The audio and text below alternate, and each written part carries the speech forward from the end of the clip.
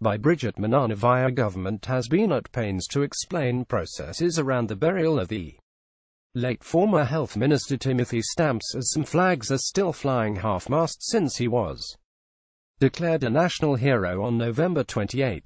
Timothy Stamps. Usually after a person is declared a national hero, all flags fly at half-mast but go back to full-mast after the burial ceremony at the Heroes' Acre. After Stamps was declared a national hero having succumbed to a lung infection on November 26, his family decided to cremate him, according to his wishes, and not take him to the Heroes' Acre. The family told the Daily News earlier that their late father's ashes would be kept by the family. "We will have a normal Presbyterian memorial service for him and the ashes will be kept by the family."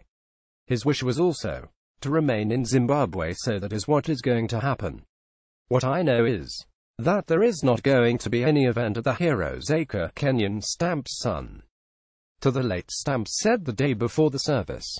Also, unlike other burials, where the president's availability is a major factor, President Emerson Mnangagwa, who had been scheduled to read an obituary of the late Stamps at the memorial, was, however, represented by Health and Child Care Minister David Pararenyatwa. Home Affairs and Culture Permanent Secretary Melusi Machia, in a statement yesterday, said all flags that were still honoring Stamps should be flown at full mast, as what needed to be done had been done. It has come to the attention of the Ministry of Home Affairs and Culture that some institutions are still flying the flags at half-mast following the passing on of Timothy Stamps, who was subsequently declared a national hero by Mnangagwa.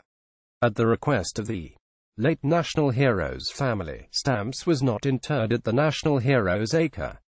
All flags therefore should have resumed flying at full mast the day after the memorial service held for the national hero at Celebration Center on Wednesday, December 6, 2017. Machia said, "Stamps is not the only national hero to be cremated. Kanti Bai Gordon Bai Patel, who was a Hindu, was also cremated, but unlike Stamps, some of his ashes were interred at the Heroes' Acre." Stamps was an advisor for many programs, including national disability issues. He also formed a trust, Timothy Stamps Trust for chronic conditions, and arranged funding for projects for the trust. He also formed a women's soccer team. Daily News national hero Timothy Stamps' previous post, second Presidential Guard soldier Nab next post Chihuri, ordered to reinstate Indian Brothers support Nihanda Radio Donatia.